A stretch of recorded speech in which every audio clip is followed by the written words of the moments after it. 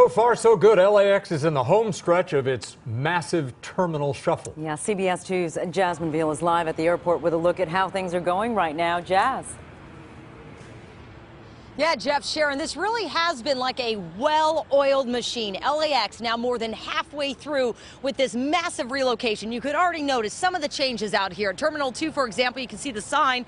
It now says Delta, Virgin, for example. Some of the old lettering still in place, but as we walk down, a lot of the blank signage that still has to be filled in.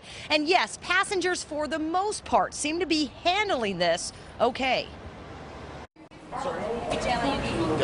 Green-vested Delta employees greeted passengers outside Terminal 2 this morning to make sure they knew where they were going after a second night of shuffling airlines at LAX. Enjoy your flight. Richard Berserker needed help finding his flight. Didn't really know what terminal to go to for the flight. It wasn't on my boarding pass this morning. So how do I get there? Confusion also for Delta passenger Twyla Ferguson. Are you in the right spot? No, I am not. So what did they tell you? So they told me I need to go downstairs across the way and then go over to Terminal 5.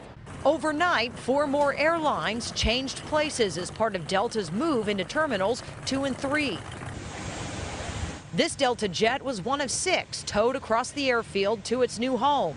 800 dollies, 200 movers, and 14 moving trucks did the rest. And it's happening on time, on schedule, and it's been successful because of all the work that's been done before the moves.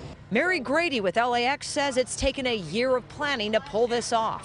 15 airlines are changing places over the course of 3 nights, with 1 more night to go. Delta really needed some room to be able to expand their operations. Essentially making it better for the more than 200,000 travelers that pass through LAX a day, like Berserker, who in the meantime says he knows what he has to do. Just have to be a little patient.